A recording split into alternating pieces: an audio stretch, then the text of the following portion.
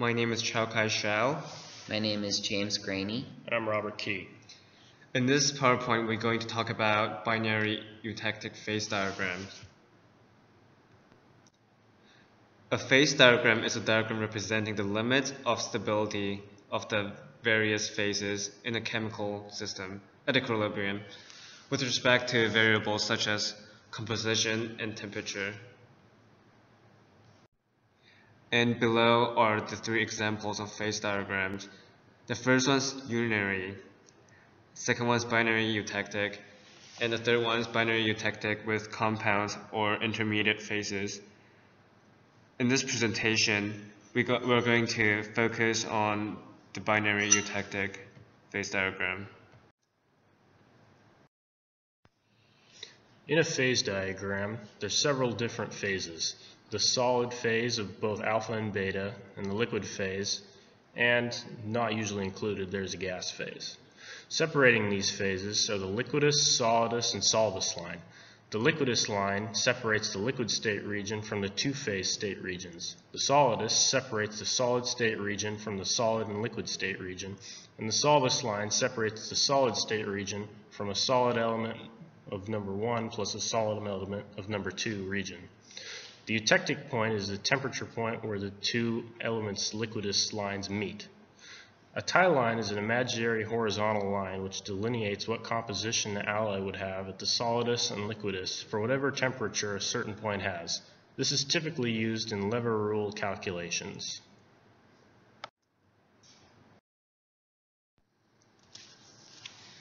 Here's an example of a phase diagram. It contains three single phase regions: alpha, beta, and liquid.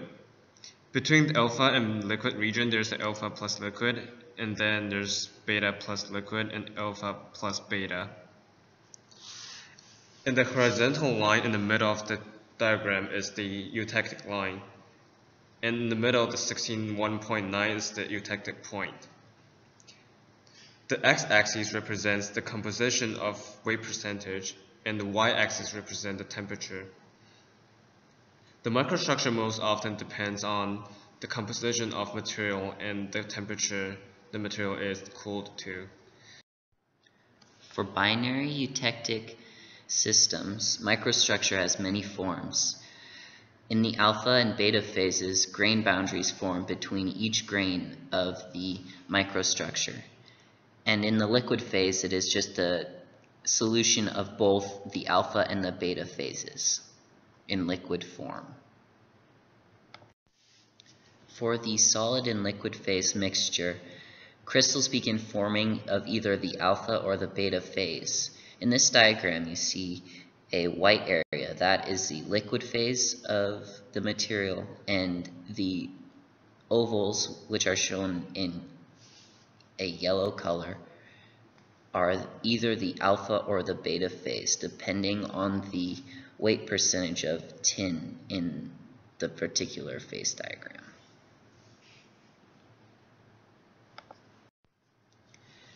The alpha plus beta phase has three possible microstructures within it. The first is where metals form banded or eutectic structures. The second, where the eutectic structure has crystals of alpha or beta in between the grain boundaries of the eutectic structure. And third, where alpha or beta particles precipitate from solid solution with the other metal. Each of these requires a very specific weight percent of tin, in our example, to form. The eutectic requires that it cool below the eutectic point. The second microstructure requires that the metal cool through the alpha plus liquid phase, or the beta plus liquid phase, into the alpha plus beta region. And the third microstructure requires that the material cool through the liquid region, and then through the alpha plus liquid region, through the alpha, and then into the alpha plus beta phase. The lever rule is used to find the weight fraction of two phases present at a point in a two-phase region. There are two steps to the lever rule. The first is to draw the tie line, which we'll demonstrate momentarily, and the second is basically just to extrapolate all the points necessary to fill in the equations from the tie line. Now on to the example. For example, to determine the phases present for a 30% weight percent tin and 70 weight percent lead at 200 degrees Celsius, first we should draw the tie line at 200 degrees Celsius.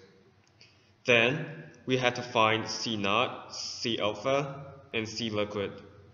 In this case, C alpha equals around 17, C naught equals 30, and C liquid is about 57 weight percent tin.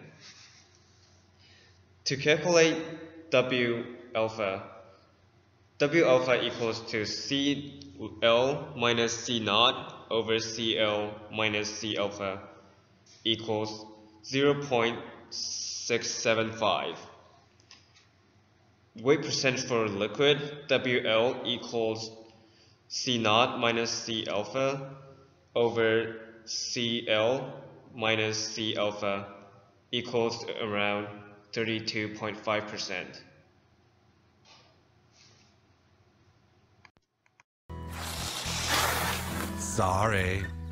Sorry. I'm deeply sorry. Sorry.